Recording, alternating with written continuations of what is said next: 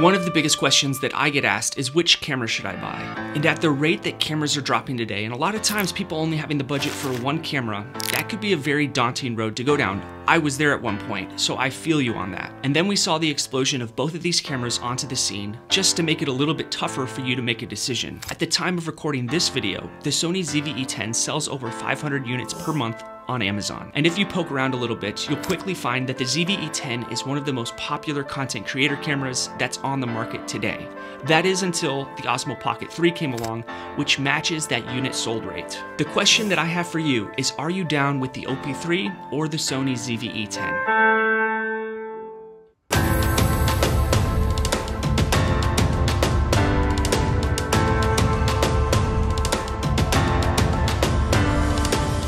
If you're down with the OP3, then I created a course on how I set mine up for cinematic shooting, how I use it in different lighting environments, and how to get the most out of it, complete with project files. I'll leave a link to that course in the description, but for now, I want to focus on the image quality and real use case scenarios so you can figure out which one of these two cameras is best for you.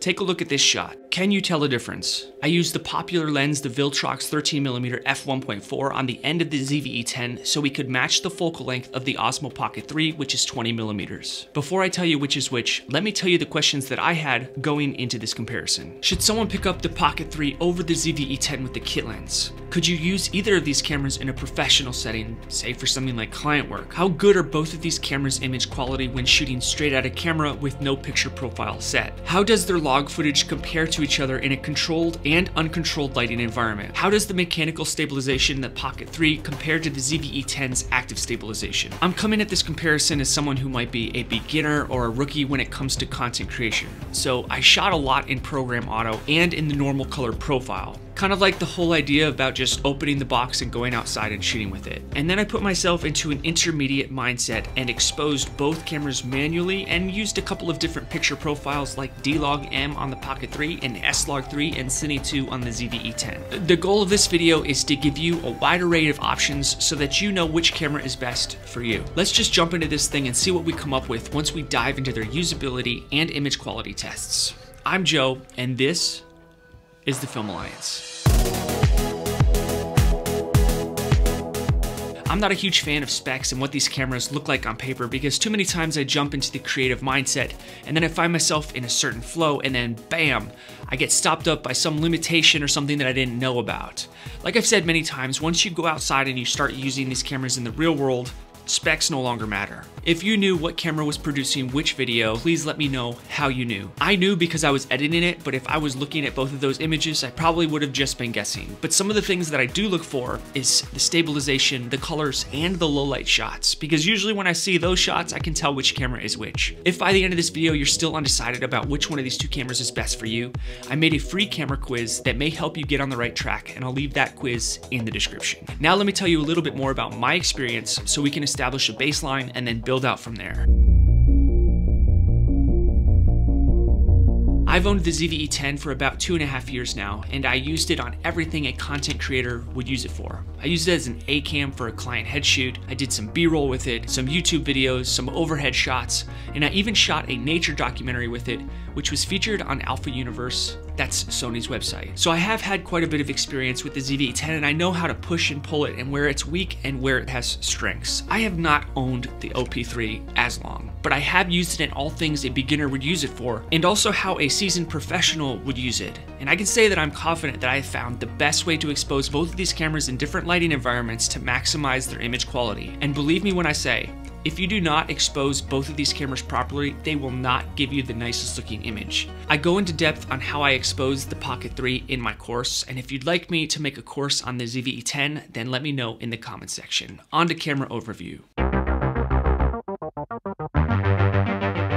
If we were to compare body to body alone, we're looking at $519 for the Pocket 3 and $698 for the ZV-E10. The Pocket 3 was released in October of 2023, and the ZV-E10 was released in August of 2021. Well, I shouldn't say the body only, because you do get a few extra accessories. It's not much, but they do come in the box. You can also pick up the Creator Combo Kit for the Osmo Pocket 3, which will run you an extra $150 US, but that comes with a DJI Mic 2 and an extra battery, and a wide-angle adapter, and a few other accessories, which I think makes it worth that extra cost. I'll leave affiliate links in the description of all the cameras and accessories that I use in this video. But you can purchase the kit lens with the ZV-E10 right now for $798, but I would caution you away from using the kit lens unless you're on a tight budget. I say this because the image quality you will get out of the kit lens compared to something like the Sigma 18-50 f2.8 is a night and day difference, and you'll be very happy with that camera and lens setup. However, that Sigma lens or this Viltrox 13mm f1.4, which I also recommend for the ZV-E10, will run you an extra about $500 US. So now you're blowing past that $1,000 mark if you go with something like this. I used the Viltrox 13mm f1.4 and the kit lens throughout this video, but if you're interested in all different types of lenses that you could pick up for the ZV-E10 or for another Sony APS-C camera, then I made a video all about APS-C lenses and which ones I think happen to be the best value lenses on the market right now. I'll leave that in the description as well. By the way, if you like videos like this one where we talk about different cameras and I teach you tips and tricks on filmmaking and how to make better videos, make sure to join the Film Alliance by subscribing. All right.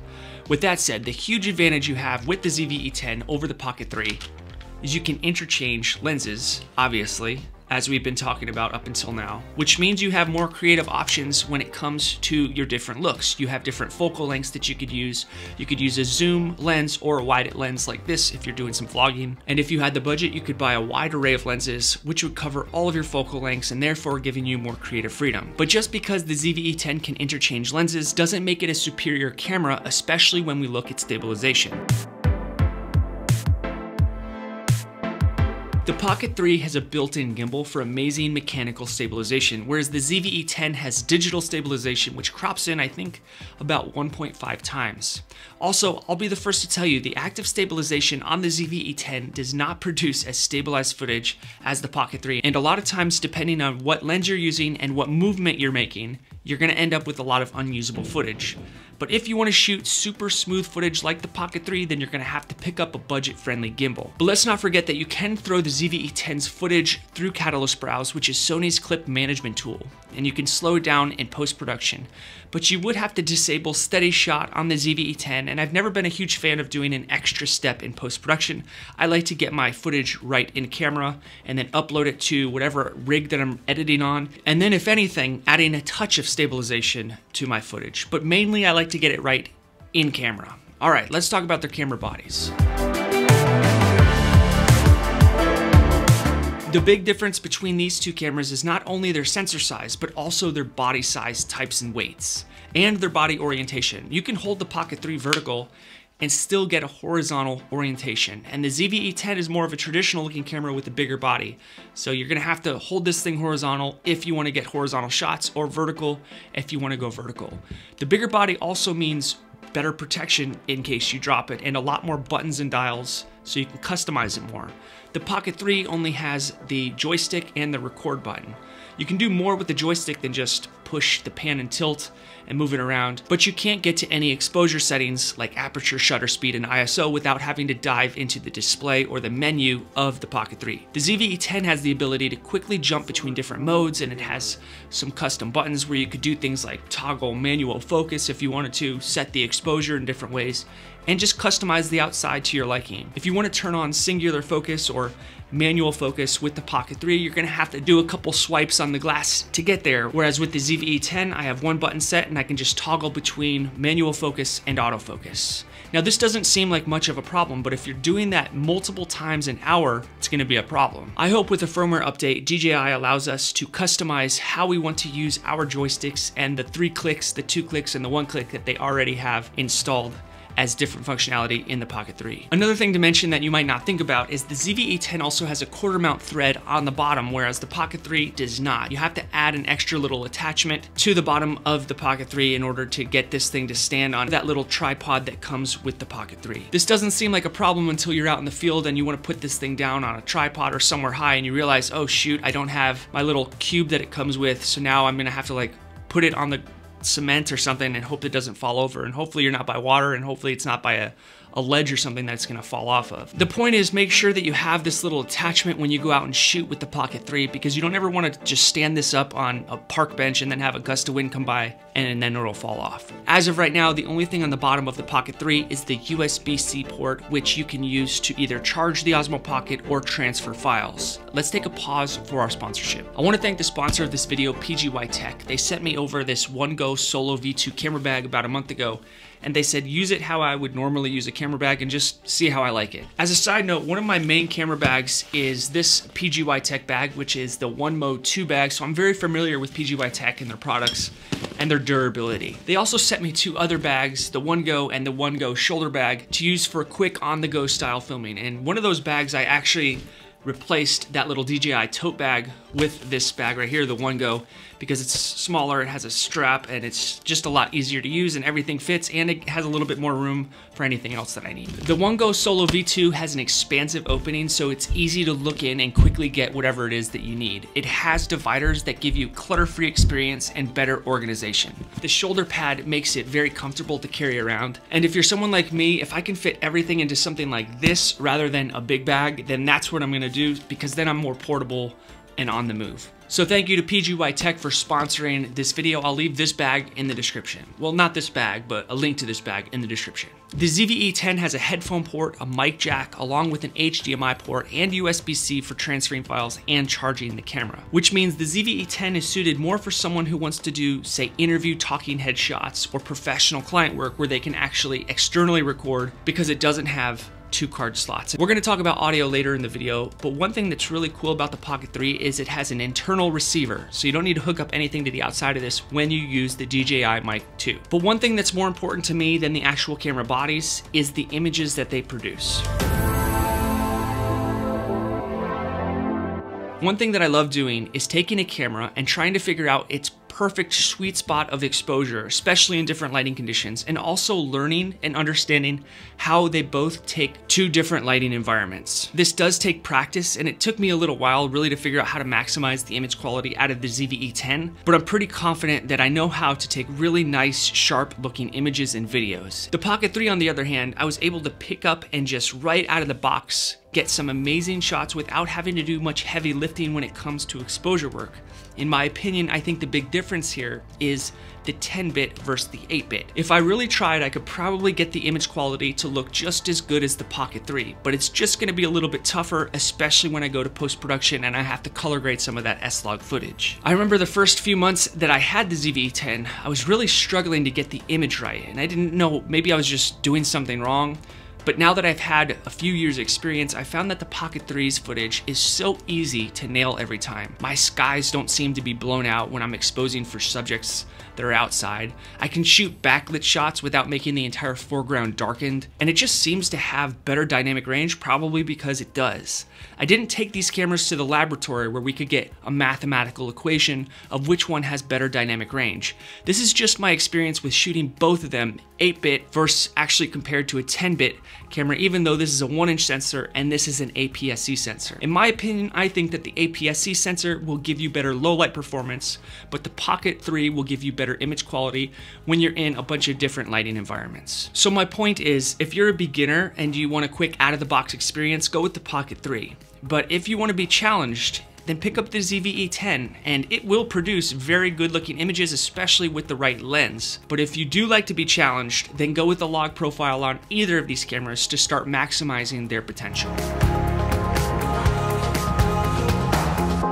The Pocket 3's log footage D-Log-M is one of the easiest log footage profiles I have ever graded or shot with. It's not as flat as the Sony's S-Log3 or the Fuji's F-Log, but it is a great way for anyone to get their hands dirty with log. I don't think people should just jump right into S-Log3 and go out and film an entire client headshot or video in S-Log3, because you will struggle in post-production and you'll probably freak out. I think that's happened to me a couple times, whereas I would absolutely go out and shoot in D-Log-M with the Pocket 3 for a client shoot, because it's just that easy to grade. But I would caution you to go and practice. I actually made an entire course module on D-Log, not only how to shoot it, but also how to color grade it in my course, in case you want to take a deeper dive on that. I always used to think that the 8-bit S-Log3 wouldn't perform as well as a 10-bit log, especially when you start pushing and pulling the shadows and the colors in post-production. I actually remember shooting an S-Log3 with the ZV-E10 and not being able to grade it properly, and then just thinking that maybe it was a gimmick that Sony put on these cameras. But here we are years later, and now that I have more knowledge on how to not only expose but color grade, I got to say that the 8-bit S-Log3 footage looks pretty good. Of course, the Pocket 3 is going to have more data and information for me to color grade, which is 10-bit footage, but the ZV-E10 is not far behind. I would not buy the ZV-E10 because of its S-Log3 capabilities, but I would consider S-Log3 on the ZV-E10 just as an added bonus, especially if you're someone who wants to jump into the log footage arena.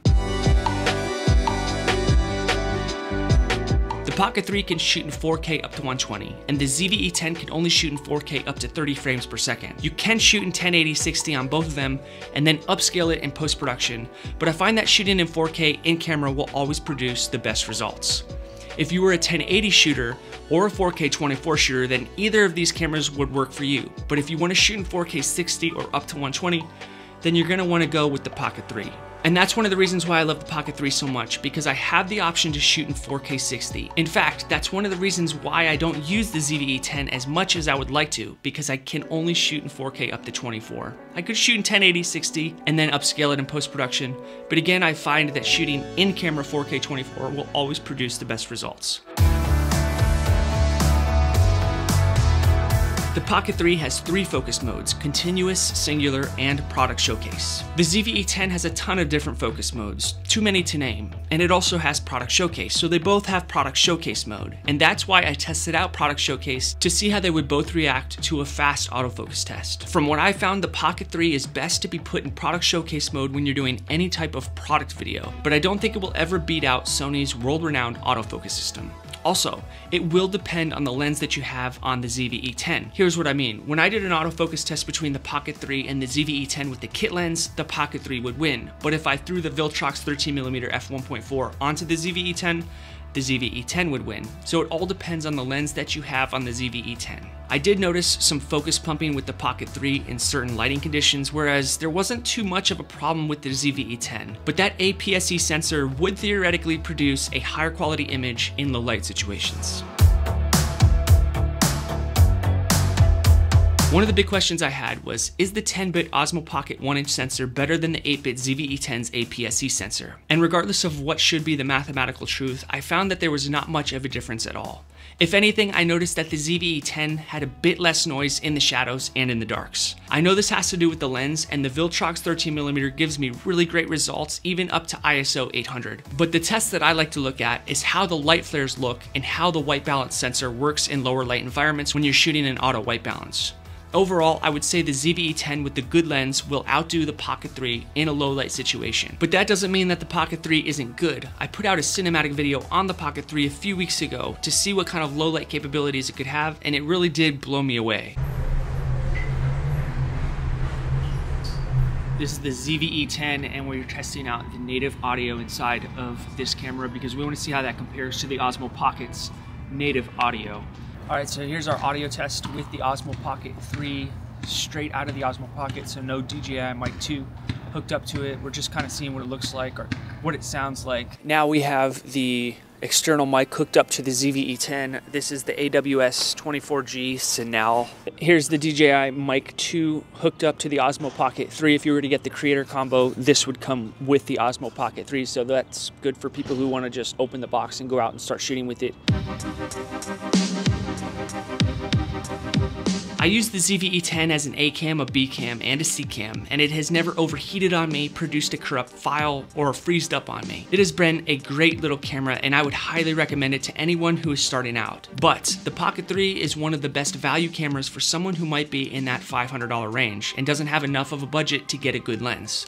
I'm amazed at the Pocket 3's image quality, its low light performance, and its stabilization. The battery life out of the Pocket 3 is awesome as well.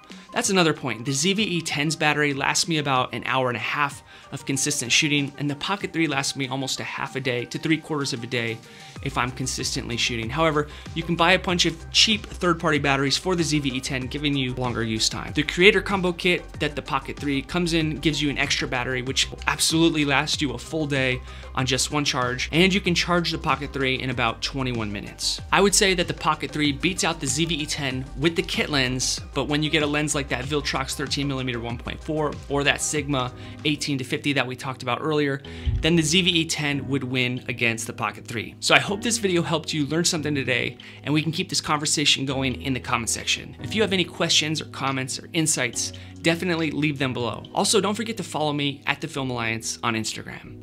All right, see you guys on my next video.